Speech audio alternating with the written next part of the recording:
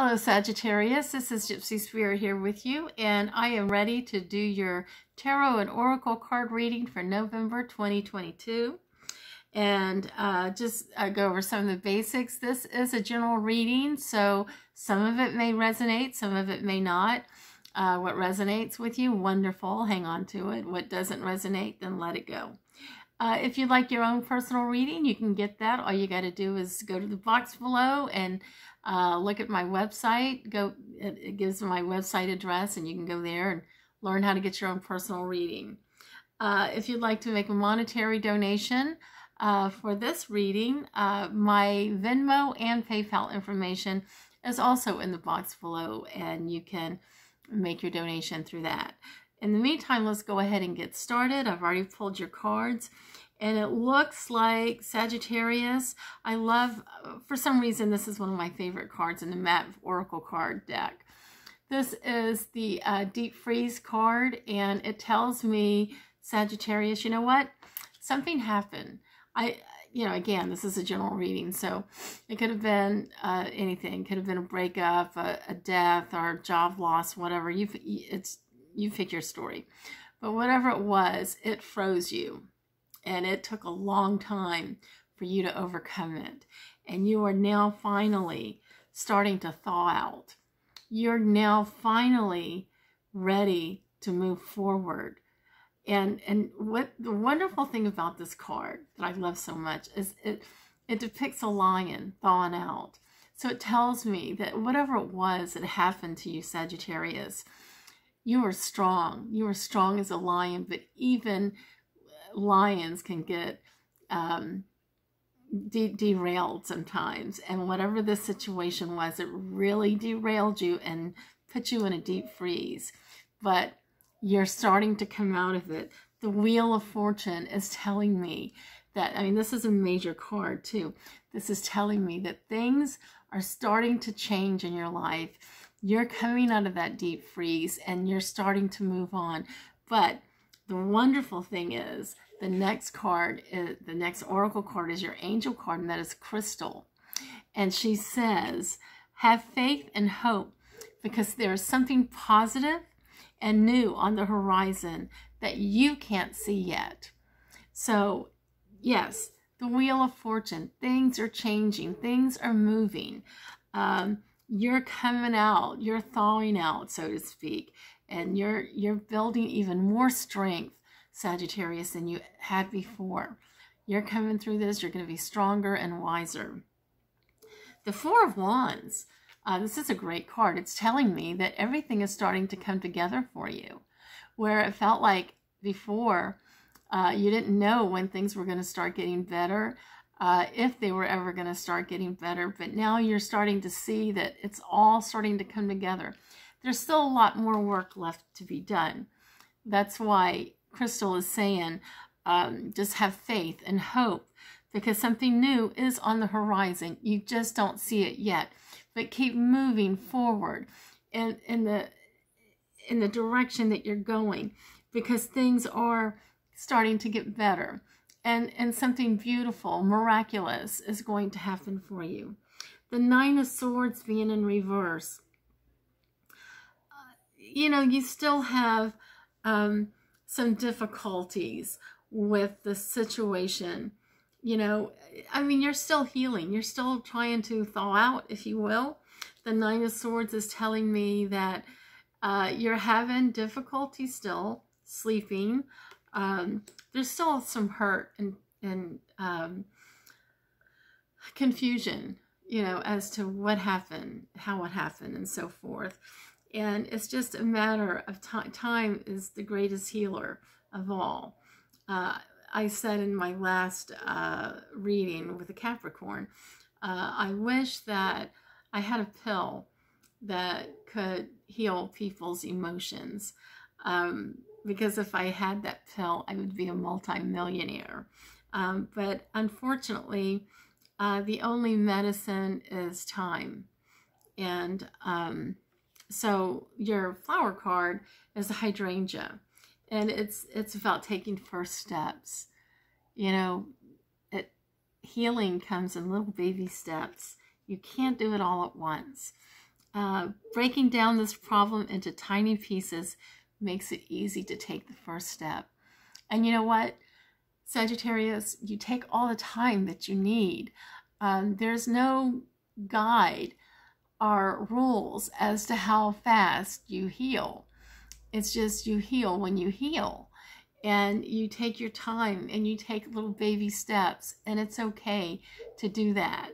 I love your bonus card here. It's trust your own understanding. Look at that. Trust yourself. I mean, I feel like whatever the situation was that happened, and again, this is general reading, but you know, it left you being confused. And for some of you, there were maybe people that made you feel inadequate and made you feel like you didn't, that you couldn't trust your own understanding, that you were being told this, that, and the other, but deep down, you knew that there was something else, that whatever the situation was, you knew the truth deep down inside, but maybe you weren't being given the truth. And so this card, it tells me that you trust your own understanding, you know, because that's really all you have.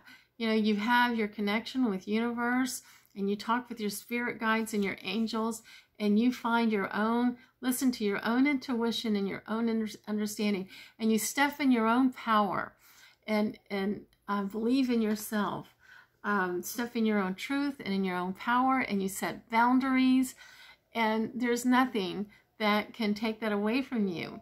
But the moment you start letting somebody tell you how things really were, and they try to convince you of something, and you start to believe them when deep down you know that that's not the truth, that's when you give your power over to that person. So always trust your own understanding. I'm going to read what that means, that card.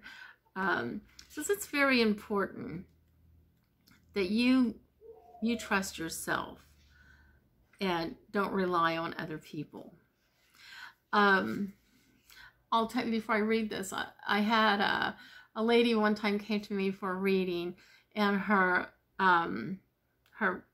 boyfriend had been killed, and she was being told by the attorney and some other people that it was an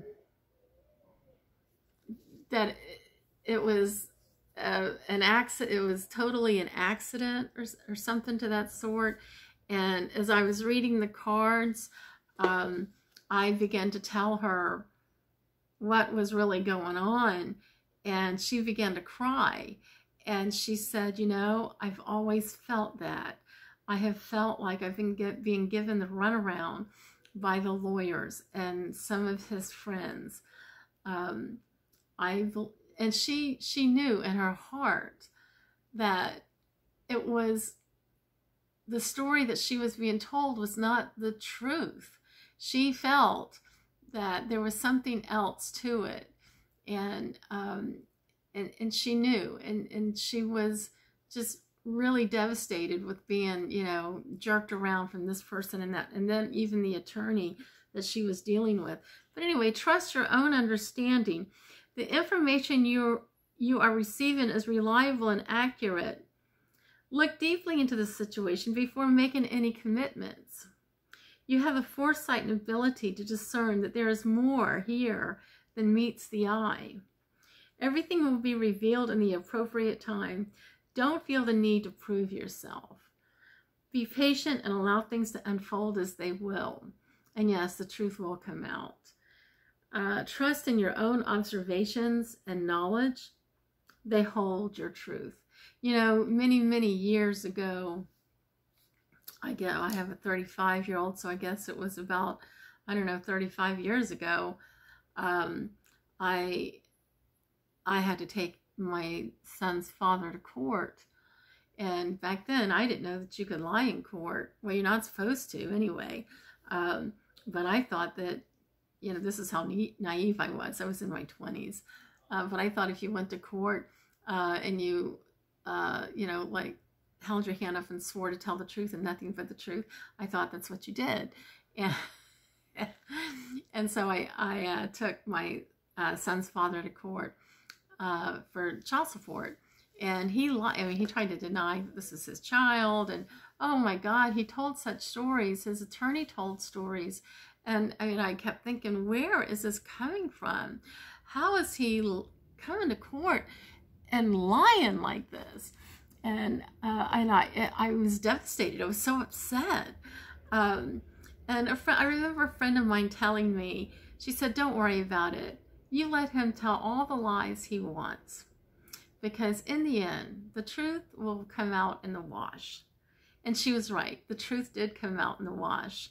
And because the truth came out in the wash of a blood test where it showed he was 99.99% the father. But anyway, and I won that case. But, you know, that just goes to show, that's what I'm trying to tell you, is if you know something to be true, or you really feel in your heart that something is not right in what you're being told or what you're seeing, but there's something else that you're seeing it a different way, you know, stay true to yourself and stand in your own power, and don't let other people sway you. You take control. And anyway, I hope that this helps you, Sagittarius. And again, if you want your own personal reading, you can get that. All you got to do is go to my website that's listed below in the box.